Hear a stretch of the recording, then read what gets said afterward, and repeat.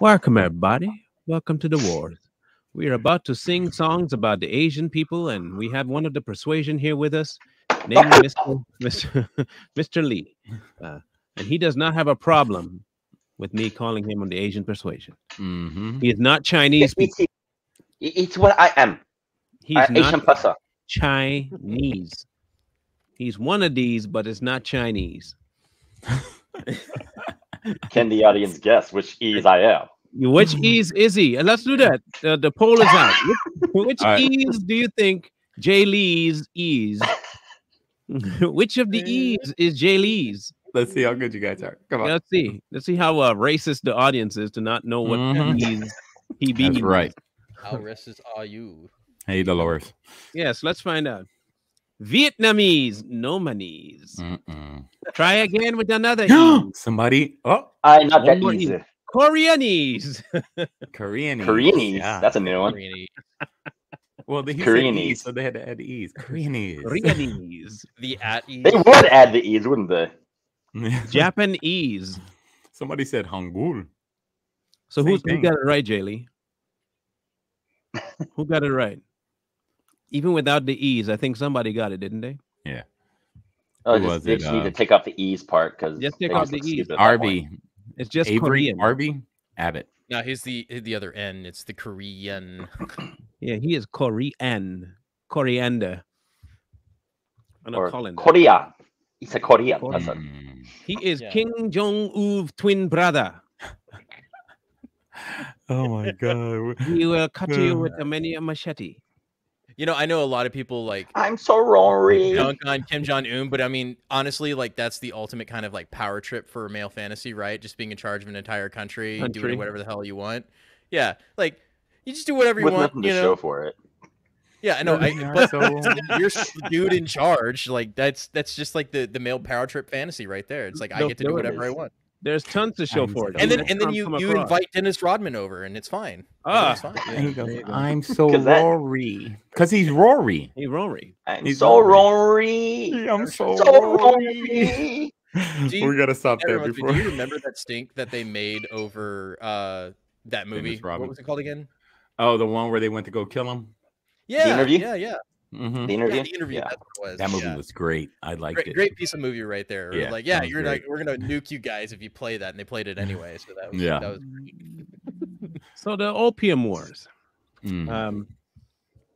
You'd be amazed to know whether or not, or you'd be amazed to know that the U.S. had a hand in the second Opium War, and you would be surprised to know exactly what their hand was in that and how much of a blueprint it was going to be for international commerce when it came to the drug culture in America, as well as backdoor trades, deals, black market, all of that stemmed from our participation in the second Opium War. So before we get kicked off on this, and I'll give you a quick breakdown, have an ear for this commercial break. Hey you, would you like Too Strong to promote your product or your social media platform? We have over 200,000 subscribers and followers combined. We'll promote your product or channel in the beginning of our live show. You can also provide us a link and we'll put it in our comment section forever. Get started today. All you have to do is email us at toostrongpodcast@gmail.com. Any and all promotions are subject to approval by Fair Media. All right. So, Opium War. Between September of 1839 and somewhere in the region of 1856, 57, the Opium Wars had occurred. This was an effort by Great Britain to try and find a way to not have to pay China with silver because they had very little, and that was the only way China was accepting any payments was from silver, and they had to find a way to make sure they can do stuff without silver. So they couldn't sell opium because it was illegal, but they did have, and this is what I told people about the British Empire, they're slick. They had control over India, and they can do things through India on behalf of them, but they had to do it via the black market. So they eventually started to export opium to China, And at first it was, no, we don't want it. And then it became, okay, we'll have to sell it to them via the black market. Now it became such a industrious trade on the black market. They were selling, I think, casks of it for almost $600 per.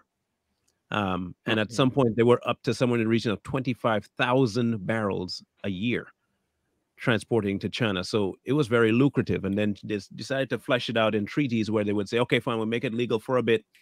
And then there was more treaties where we say, okay, we won't make it legal. And then there were missionaries and certain Chinamen that were not wanting to make anything to do with opium because it was breaking down the country in terms of the men were being unproductive. Oh, yeah. They would just sit around smoking opium and neglecting their family. And the Chinese government, I think it was the emperor at the time, who thought he was a god. Well, they all think like that. Well, that's all emperors at all times, right? They do that. So he thought he was a god. It's interesting because, let me finish this real quick. Okay. Let me just finish just one thought real quick so I get it out so I don't forget because I'm old.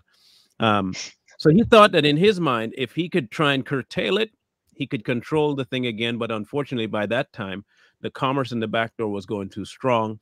The missionaries couldn't stop it. And he finally appointed one guy to take care of it. And even then, it kind of failed in its full aspect. And so his efforts then were to try and curtail it from the population side. And he decided to punish the citizens as opposed to the people selling it, and started a small, just a tiny genocidal movement to, if you didn't want to get punished, you'd end up getting killed. So go ahead, I'll continue. Oh, I was just going to say it's the idea of chasing the dragon, where the idea of chasing the dragon came from in drug halfway houses. I mean, if you look at old movies, I mean, even I believe in Great Britain, Chinese immigrants would literally create the market for drug houses, right, and stuff like that. So like even you can find so in China, you can only imagine anywhere. Yeah. So what eventually came about was a treaty in 1842, and that was the Treaty of Nanking. And eventually, what it was technically an unequal treaty. Oh yeah, it didn't really benefit China at all. All it did was keep alive the trade without making the trade legal fully. So the best way I can describe it is that in smaller quantities, but the mass amount that was coming in was not legal. And they were trying to keep ports open in order to do that. Eventually, the Chinese would attack ships that they thought had mass amounts of opium on it. It turns out that some of them were French and some of them were Spanish ships that had nothing to do with the trade at all. They were just there bringing goods. And eventually it had to become a global issue where the French, the Chinese, and Great Britain had to come to the table for either reparations for damaged goods, back payment, and sometimes in the region of somewhere $6 to $7 million were paid back and forth between China and the French. And in my mind, I think that's where most of the hatred for the Western culture came from out of China, because they saw the demise that the Western culture was trying to bring into China. Okay, so they have their own culture. Okay, they worship gods and all that stuff. Okay, fine, you leave them alone, but you want their commerce, and the easiest way you found to do that was to bring in a. Now, I'm not absolving China of any hand in this, because you did take the opium, even if, albeit through the backdoor channels, you did take the opium, and your people became addicted to it. They became the #1 consumer of opium in the world. I think somewhere in the region of 8 or 6 million people were using it at one time. Yeah, it was a lot. It was a lot. I wanted to point out the fact that at this point in time, England had already outlawed opium in the UK, right? So it was illegal to sell opium in the UK, but it wasn't illegal to trade it, right? And so the whole reason that the whole trade deficit between China and the UK happened is because they didn't have the silver, like you said before, and so they traded for opium in order to get spices and everything else that they wanted, right? So that's where it came in. Is if they would have just had the money to pay for the things they wanted to buy, it wouldn't have been an issue, right? But they're like, all we got is opium. Okay, I don't want opium, but all I got is opium. Either take it or and it's no different than what's going on today. I mean, right. If we look at modern time, you know, exactly what Coy said. It's illegal here in America, but guess what? The money's good when the government has their hand in it. So it's the same thing, man. You know, think about a lot of stuff that's going to be said, because it's going to make sense about what's going on today. Okay. Let me break something down for you, Susan. Okay, you might be new here. You might be new here, so I'm going to help you first before I do what I was about to do. So let me help you out. Our dynamic is our dynamic. This isn't TikTok. You know what we're called? We're called men. And if one of us has a point, you know what we'll do? We'll interject when it's time because we're not betas. Okay, so that's first off. I'm also called a moderator. All right, and so I'm disposing of the topic first so people get a feel for it, and then we discuss. If that format is not suitable to you, Susan, Karen 2.0, you can feel free to find a different platform that suits your agenda. But you're coming into our facility to listen or not listen. If you don't want to listen, then shut your ears and vacate the area. Or you can sit down, shut up, and listen and learn something for a change. If learning isn't what you want, this is probably not the platform for you. But do not come in here trying to say, oh, let somebody else talk. Okay? This is your only warning because I see that you're new. So you can shut up and sit down and listen or leave. Those are your two options. Or I can help you leave. Pick for yourself. I don't want to be, a chauvinist and kick you out the room, but I could be if I really wanted to be. So anyway, I just wanted to make sure I clarify that. If anyone else had questions about how this runs, this is how it runs.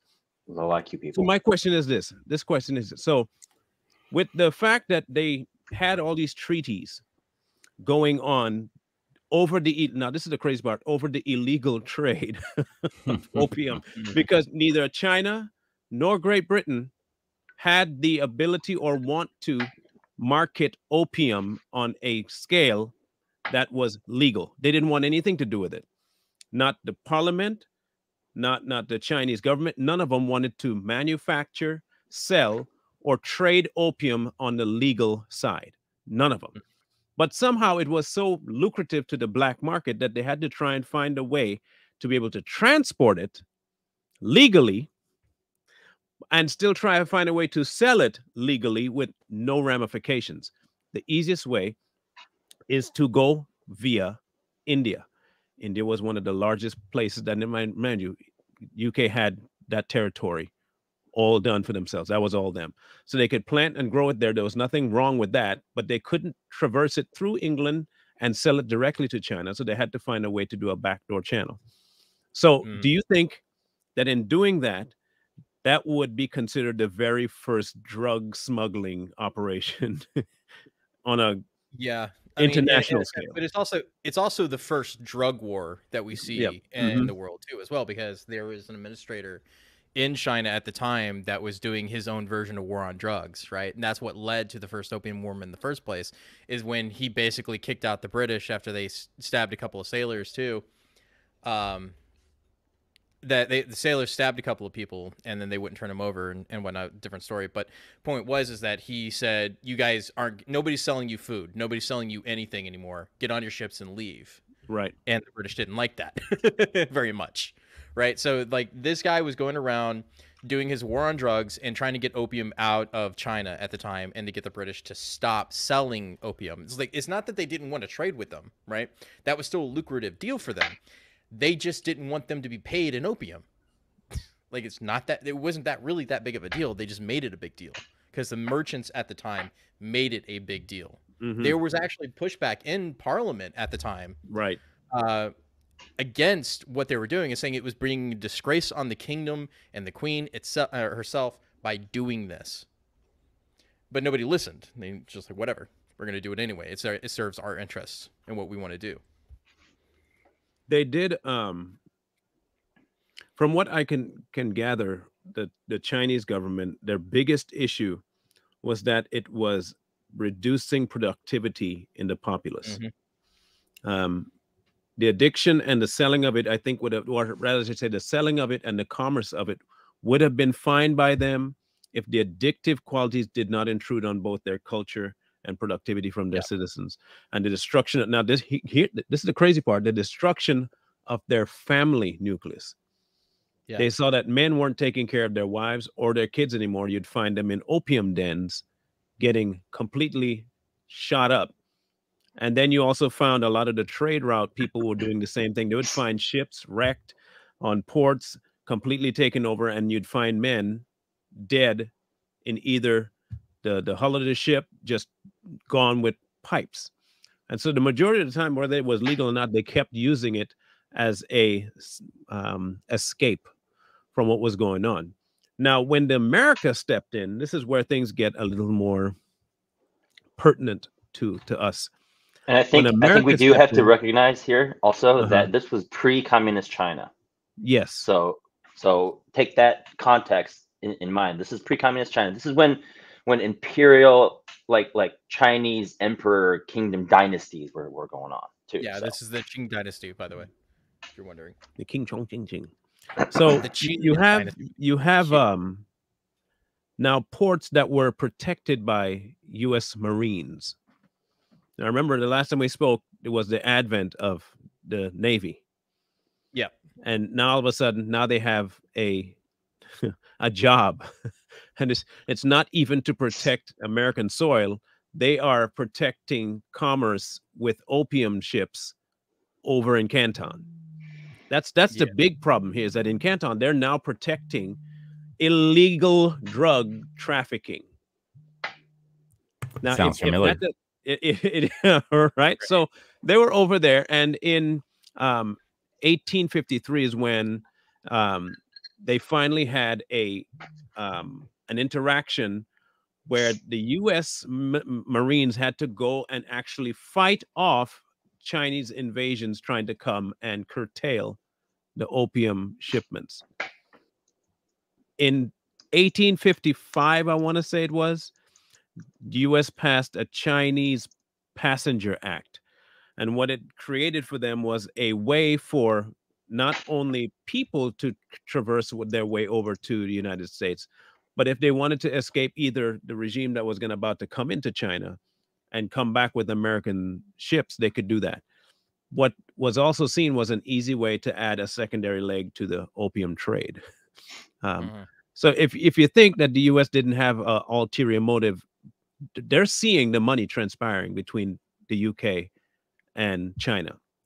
We're talking somewhere in the regions of $1 million to $2 million a year in opium trades, and they wanted in on that. And the easiest way to do that they found was to act as the protector. That sounds awful familiar to how the U.S. military operates today. World police, that's what it is. World police. Ain't that something? They never really changed their mantra. The government found a way to make money, found a way to get into the middle of it, and drag commerce their way. Here's my question to the panel. Do you believe that the way the United States operated as the middleman, but not really the middleman, because they got paid from both sides? That's the crazier part. They got paid from China for citizens, and then they got paid from the UK for the protection of the opium. It was, I'm not telling you, it was a smart idea. Do you see the same model in place today in the U.S. government? Oh, yeah. What? Look at Afghanistan and what happened there. That's a good example, right? So, like, we are, at this point, everybody knows the CIA has been involved in the drug trade, right? In order to produce money, dark money that they can use for nefarious purposes throughout the world, right? So they use the drug trade in order to get that money pushed. One of the big key exporters of opium, heroin, you know, these types of things came out of Afghanistan. It was one of the major players. He protected opium fields. How many times did they tell us not to burn the fields? Yeah, and I remember it was a big push to burn the fields. You know, there was a lot of units out there burning those opium fields up, and they were told to stop. Yeah. Then it got to the point, like Coy said, you had to protect them. So, you know, there's some big money in play there, because if you're told to stop burning opium, you have to ask yourself why. I mean, so the major excuse that they told us was that it was because it was the poor farmers, right? The farmers don't have anything else. It's their crash crop. They have to sell it.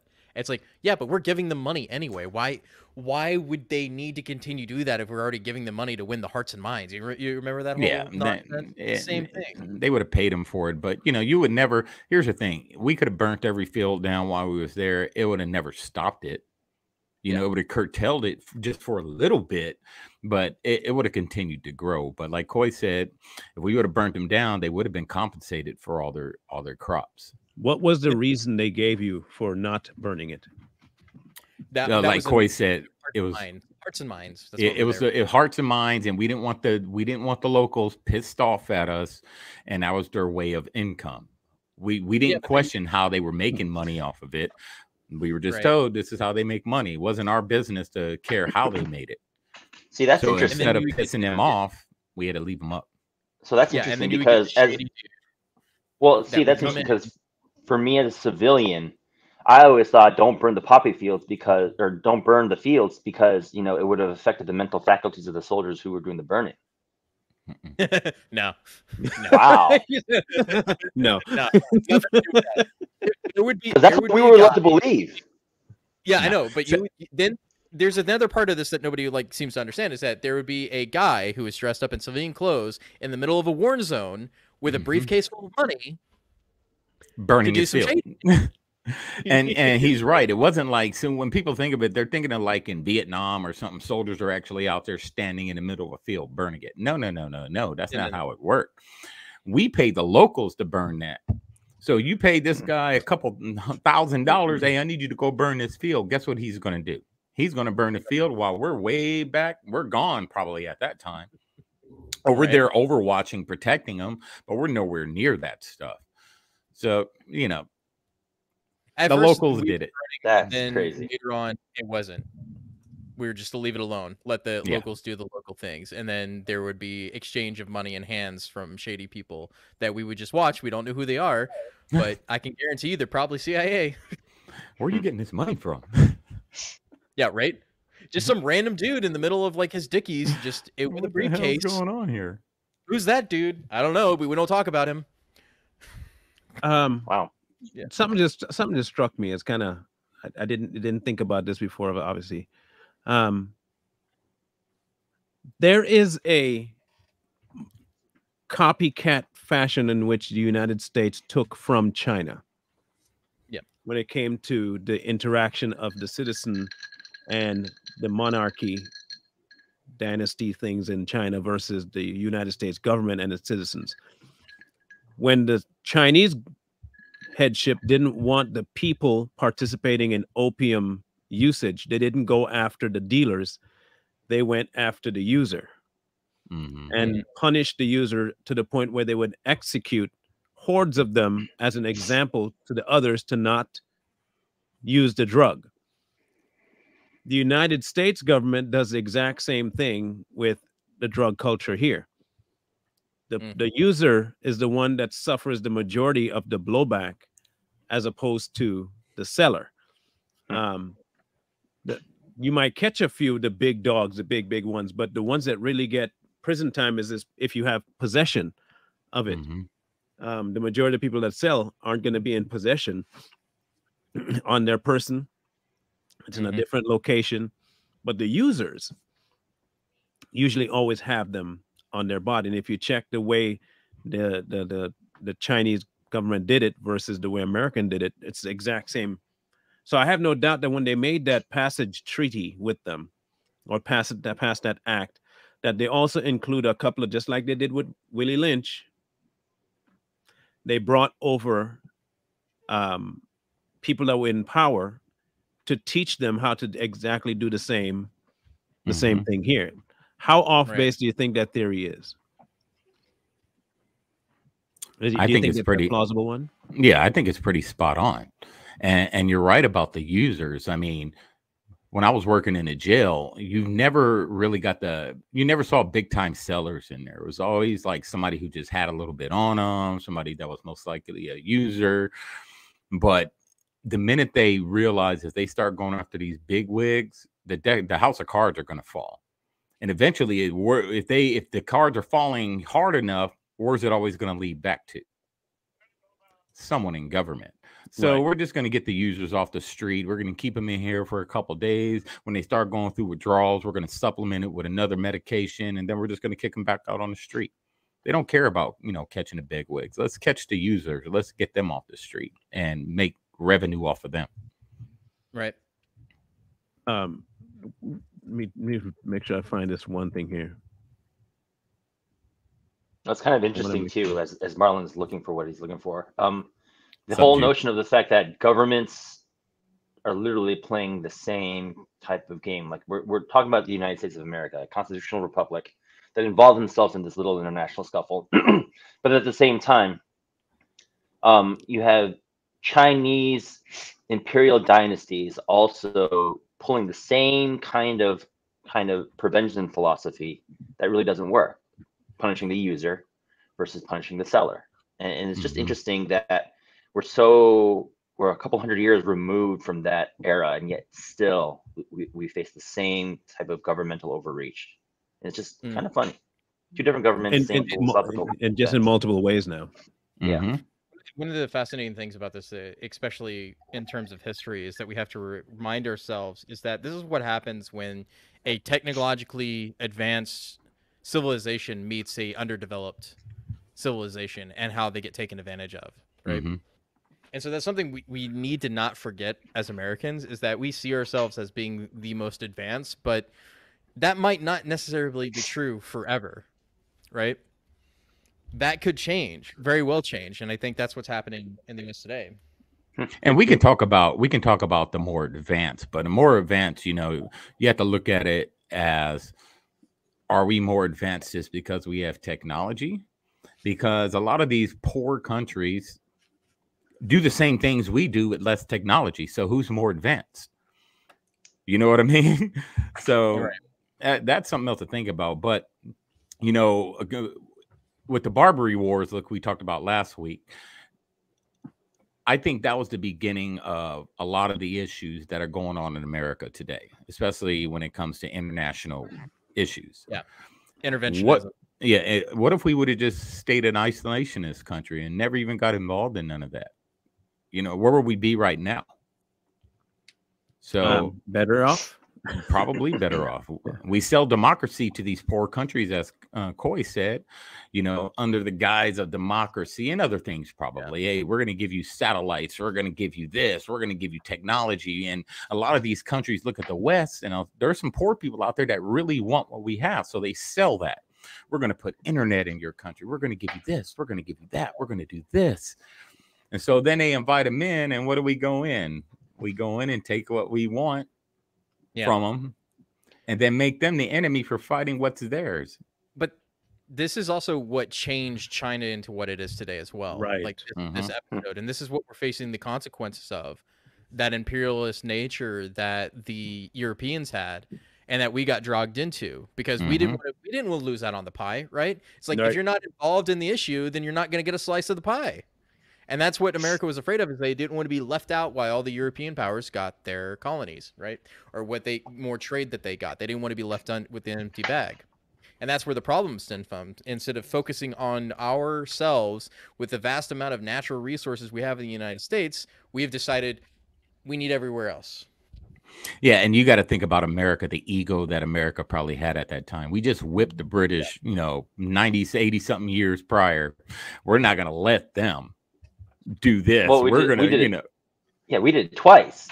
Yes. Revolutionary War and then the War of 1812. Because now we're in what, 1840s. So I can only imagine the ego. Yeah, they had a chip on their shoulders. They weren't going to let the British take all that without them showing who the freaking real superpower was. So a lot of it was ego. This is why we got involved with all this international stuff. Yeah, y'all don't go after my boy Jew. That's my boy. Okay, that's my boy Simon. Yeah, y'all should remember Simon from forever ago. We actually tried to start a podcast together, Simon and I. The Tokens, if you remember correctly, twas the Tokens that we were going to call ourselves. So just Simon is one of the vintage members. Okay, that's our people right there. One of the original, one of the OGs. Okay, one of the OGs. So I found the actual breakdown of the 1855 Chinese Passenger Act. That's what I was looking for. This is what it says. And tell me if this sounds really familiar to how we operate, like, say, in Ukraine. Man, nothing has changed, bro. Like, God was right. Ain't nothing new under the sun. No. Nothing. It's Here we go. Whereas abuses have occurred in conveying immigrants from ports in the Chinese Sea, and whereas it is expedient to prevent such abuses, be it enacted by the Queen's most excellent Majesty, by and with the advice and consent of the Lord Spiritual and Temporal and Commons, it is present to Parliament that's assembled, and by the authority of the same, to allow, and they go down these different amendments, the definition of certain terms that they want to call Chinese natives, legislation over Hong Kong and the passenger ships that come from there, over the governor and the length of the voyages, the Chinese passenger ships, if they plead for amnesty, penalty bonds, commandeering of ships, penalty of neglect, forfeiture, mode of enforcing the forfeiture. And so they went on not just to say, oh, hey, you are under some duress. You're under duress. So you know what we'll do? We will enact something that will help you be able to traverse from the place that you're in that's so bad to come here. This is just advanced slave trading. Yeah. Because they left China after being oppressed. When they left there, they came, and this is where the advent, it was during the Second War that the advent of Chinese slaves were really starting to get really ramped up. They were called coolies, and I think this is also where the caste system that really became prominent over in the Eastern lands really took root. It was there before, but it became a little more prominent within the slave trading. And if people think that chattel slavery was bad, yeah, it was, but some of the atrocities that were handed off on these people under the guise of new start, fresh life, you get paid more, none of that happened. They got here, and when you couldn't fulfill your debt or you couldn't pay, you were executed. And that was by law, not by... There's something familiar in that. What I think of how the Democrats act when it comes to illegal immigration, right? Come here, we promise you a better life. Come here, the gates are open. We will help you. Even though it's illegal, we will help you. You know, we promise you aid and food. And then they leave them be because they get what they wanted once they get into the States. So it's not any different. We see what we end up seeing here is this, that, and there'll be multiple other wars that we talk about, that this is what America did. The majority of wars that we went into was not to try and help anyone. Just to be clear, very few, maybe a hand, I wouldn't even say a handful, maybe 3 wars that we've ever been in benefited the people that we fought with or against. And mind you, these were not wars that the citizens wanted. These are wars that the government wanted. And since the military is following the function of the government, they really don't have a say. And your only say over this is how you elect these people. You were going to say, Jay? No, I was going to say, like, a prime example of the minority involvement of the United States is, we might go over this, but the Korean War. I mean, Koreans benefited from U.S. involvement by leaps and bounds, but I mean that's another episode. Yeah.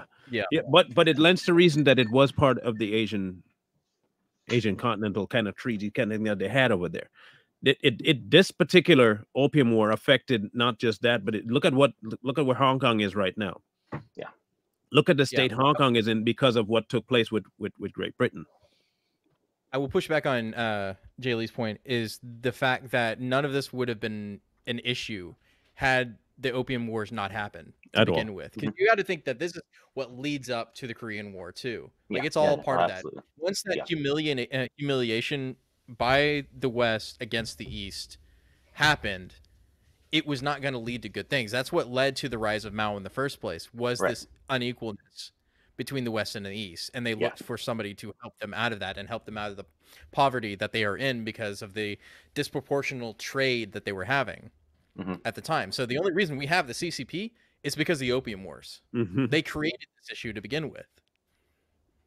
Yeah, they insulted the whole shebang. And we continue to do it today. And this is the predicament that we're getting in right now, modern day. All these countries that don't want nothing to do with the West, because historically we have brought nothing but war. Hence why the BRICS nations exist today, is because it's a creation of our own making. You reap what you sow. So we got to figure this out and stop getting involved in all these foreign wars for reasons other than trying to help people. It's a lot of people want to have this idea that the current government structure and is based on race. It's based on money. It's money. It's always been money.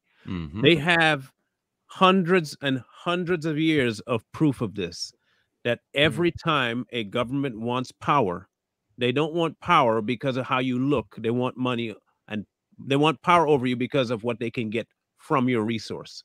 That's it. Slavery was cheap labor, and because you were considered a mechanical part in the whole cog, you were expendable. There just happened to be crazy people that knew how to expend of you in a very nefarious way to keep you subservient. That's how you operate in a business when you don't want people to rebel. It happens everywhere. It's happening right now in Venezuela. It's still happening in China. It happened in India with the UK jumping in there. It happened everywhere. It had nothing to do with color of skin. If you were poor, you got thrown in there. Yep. And everyone needs to think about, good point that Marlon brought up is, look in America and look at our Social Security number. You know, the only thing that thing is really tied to? Money. Without it, they said you can't buy, sell, or trade. You really can't do anything as an adult without a Social Security number, which is nothing more than a stamp for modern day slavery. Yeah, it just looks different. You know what I mean? So think about that. You know, that number that you like to show and you want to buy things and you want to get things, but without that number, you get nothing. So here's the thing. I'm going to expand on what you were talking about because I was interrupting you. I'm sorry. But it's your Social Security number is just a way for the government to track what collateral they have to the Federal Reserve, right? Because people seem to always forget the Federal Reserve isn't actually a government organization. It is a private bank that has been chartered to print money for the United States, and they own our debt. It's not the other way around. Like, people don't understand how the Fed works. The lands and everything that the United States is, including your person, is collateral for debt. So it's always been about money. Always been everything. Yep. This is why. Go ahead. Sorry, go ahead. No, this is why when prisoners go to jail, every day they're in jail, someone gets paid for that. Because like Coy said, you're nothing more than collateral. Your number is nothing more than collateral.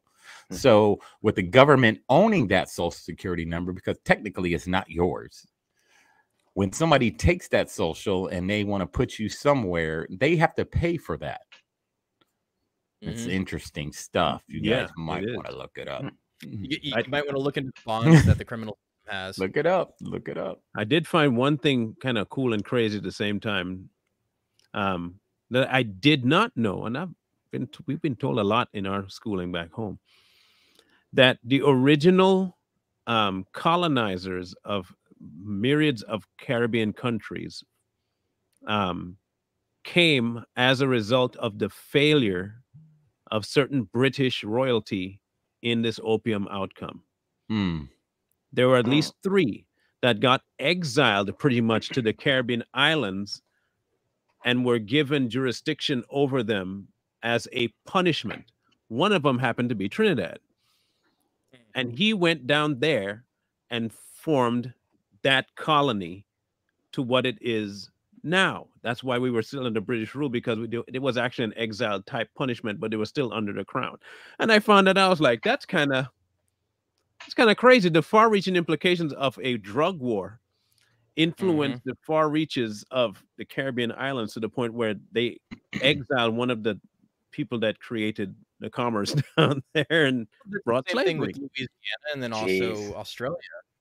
You know, those were basically penal colonies. Yeah.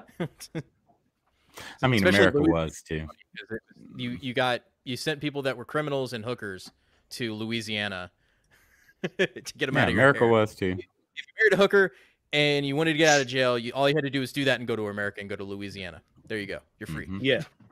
Now, the Uyghurs. Maybe someone can clarify this for me who knows more, because I'm definitely not claiming to be a scholar on that part. They are the same as the coolies, where they were looked down upon by the Chinese. For what reason, though? They are ethnic Muslims in the Xinjiang region, which is in the orientation west, in the far west, more towards where Tibet is in that region over there. So it's more closer to Pakistan, but there were more descendants of Mongols, really, but they're Muslim in nature due to connective culture. So there was a clash, a culture clash, and a religious clash between the two. Because Maoist China did not allow religious freedoms, because in Marx and communism as a whole, religion always gets in the way. Right. So they had to eliminate religion, period. And so you can't really look too favorably on a religion that most people dislike there as a majority Han country. Sounds familiar. Yeah. Right? Message. Okay. Because I know that their name came up in my looking around for this, the Opium War things. And I didn't have time to really dive into their history compared to what their interaction was with the Chinese dynasties. I didn't have any real time to look into it because it was never really a field of interest for me to look into, nor did I have to. Well, you got to also remember, too, that the Chinese dynasties were very Buddhist in nature and very Taoist in nature as well, along with some Confucian philosophies. So when you have a majority Muslim culture clashing with a Taoist, Confucius, Buddhist culture, there's going to be some tension. And if you're the majority Buddhist, which is ironic, Buddhists always talk about peace and love and tranquility, and yet here they are clashing with, ethnic Muslims. So it's weird, but yeah. It wasn't more pronounced until Mao came into power. That's when religious fervor kind of changed into the nature that we see on leftist ideologies today, is that religion is the enemy of reason, basically. Gotcha. Which I think can be, and then also not at the same time. I think it gives people a moral framework to build upon, and without it, people kind of lose a sense of self. A cohesive community. That's what it brings. Is that conflict still going on? Of course, it's going on to today right now. I mean, right? Yeah, if you say that the camps and the ethnic cleansing of Uyghur Muslims aren't happening, then yeah, it's going bad. It's going real bad. Like, that's didn't they use the Uyghurs to build the Olympic venues in China during the Winter Games? And forced sterilizations happen as well. Yep.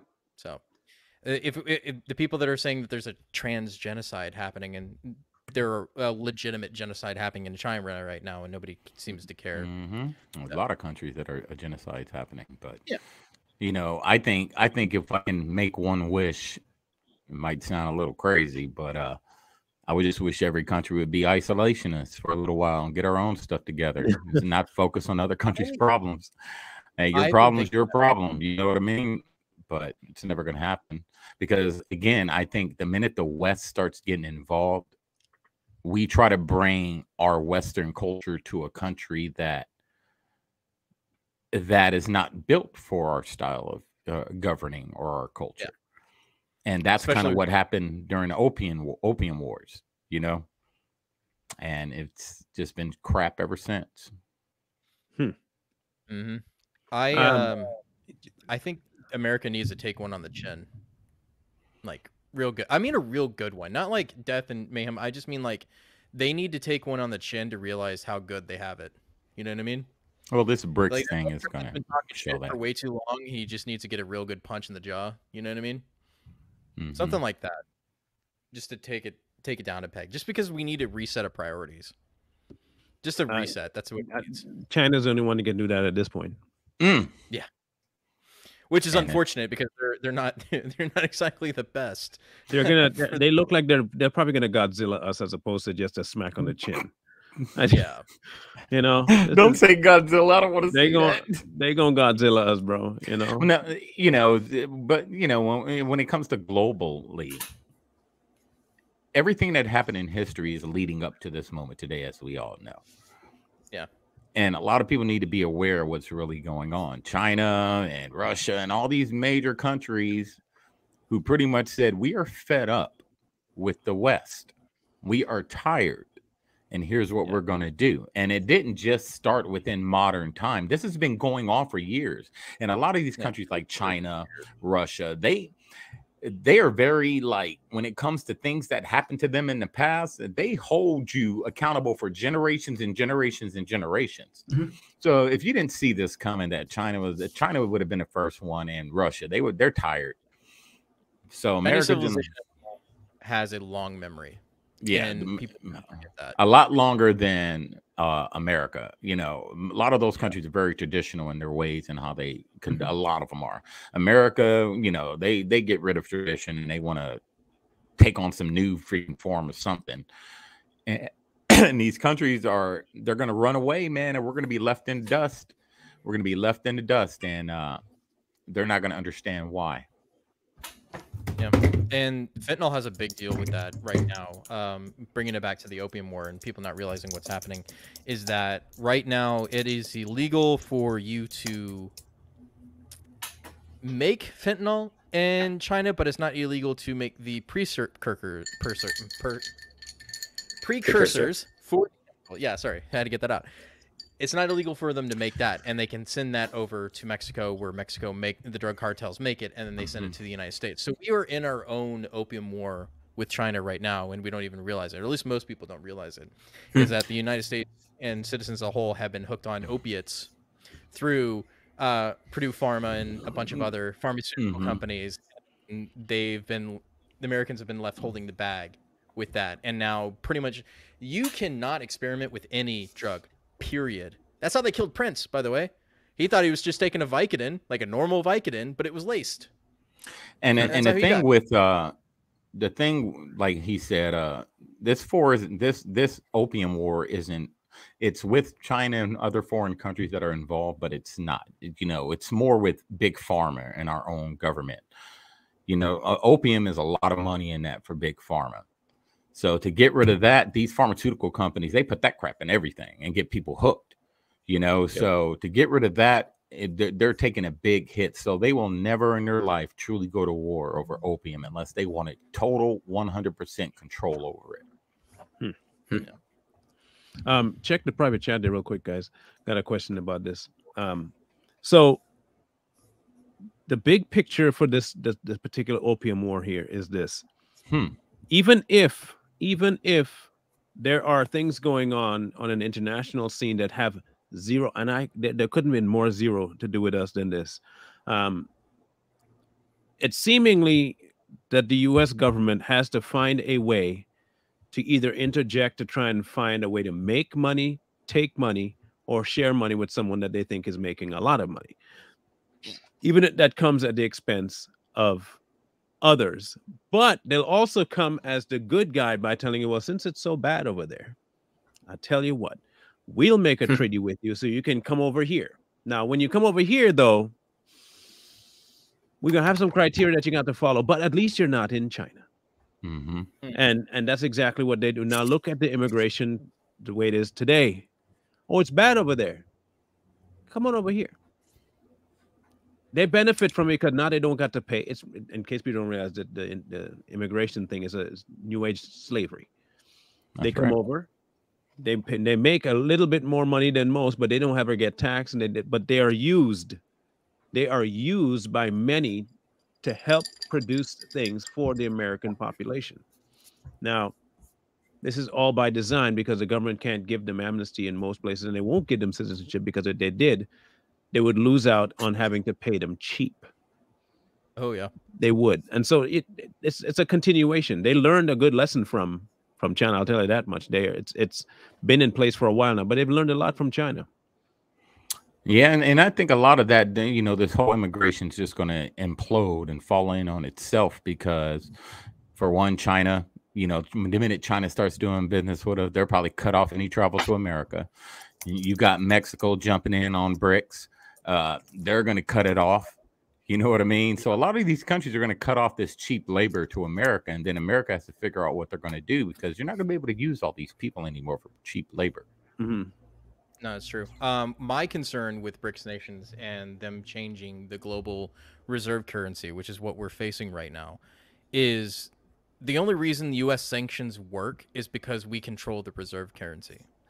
Once that goes away and that power goes away, it resets the board completely, right? So we would see the BRICS nation go, okay, U.S. isn't living up to what they're supposed to do. We are sanctioning the U.S. now. Mm-hmm. You're not allowed to import, export, or do any of these things. They could do the same things that we've been doing to everybody else for years in one straight swoop. And the American economy already, since it's in a nosedive, would just crash even more so. Especially the U.S. dollar, which is already crashing. But I have a question. What if we were to call on the NATO debt that we've been paying into from other nations that, I mean, that's not happening. Right. But I'm just saying, if we enforce that. We could, but only through one person. Trump. Trump's the only guy I can see them paying money to. You're not going to get that from Joe because Joe's got his hands in their coffers too. Mm-hmm. Every president that I could recall have their hands lined up with somebody else's money that they've sent to them. Obama did it for 8 years.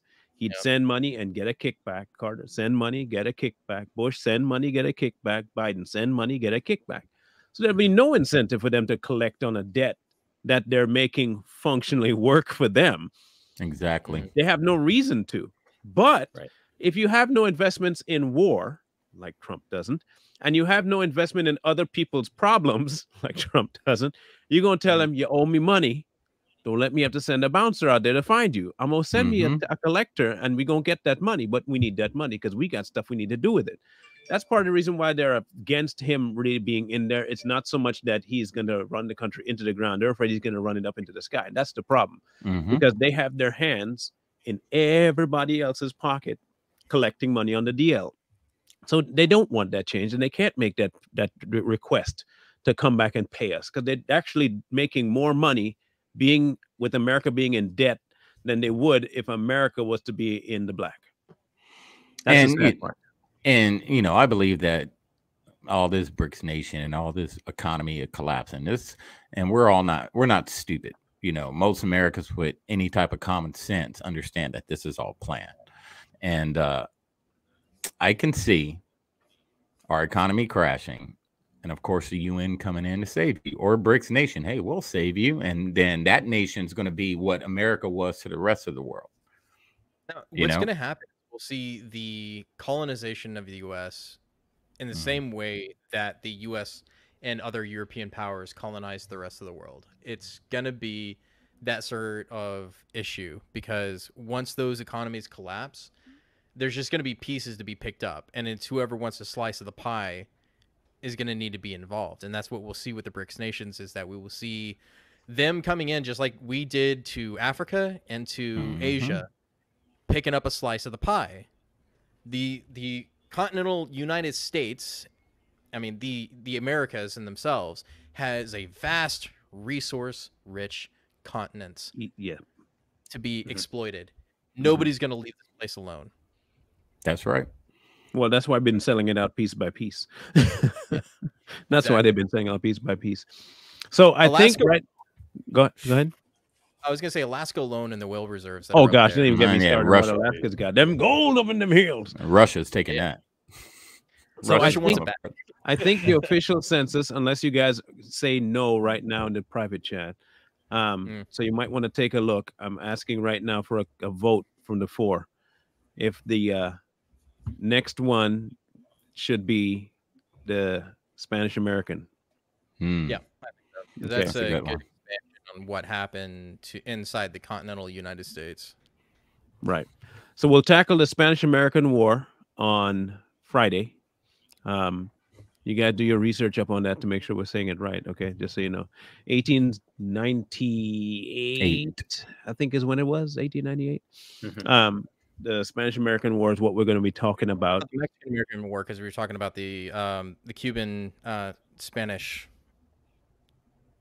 conflict, not the Mexican-American Civil War, which is where we got all this stuff out west. Yeah, this is the Cuba issue, the war in Cuba independence kind of thing. So just understand that I'm not the border Spanish, overseas Spanish. That'd be the Mexican-American War, wouldn't it? The Europeans speak in Spanishers. Yes, the Spaniards. Yeah, the Spaniards. Their ancestors. Yes, Españoles. Just so you know. So look forward to that conversation on Friday. Too Strong will be back next week. The Mix will be back next week. This is our vacation week, and we are taking it, but we don't get a break on Savage Patriots because we ain't old enough to get a break. We are just kicking things off, and eventually, we're hoping that when this does get boosted to the next level, which I'm very sure it will be, we might be in line for a break at that point, but that's a ways off yet. That's at least a couple of years off. It just means that everybody who's listening in, chatting, taking the conversation needs to like, share, comment, subscribe. That's what that means. Right. All the above. And if you don't, you're not good people. No, I'm just kidding. You're horrible friends, and you're I thought horrible followers. Horrible followers. I don't know what to make of you no more. I'm hurt. I'm distraught at this moment. I don't know how I'm going to make it. Oh, wait, chocolate. I have chocolate. I'll be fine. I have chocolate. I'm good.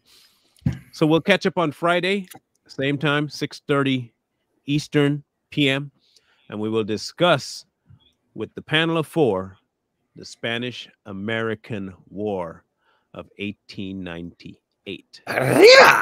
Hope to catch you guys there. In the meantime and in between time, please like, comment, share, and subscribe. We are the Savage Patriots. We out.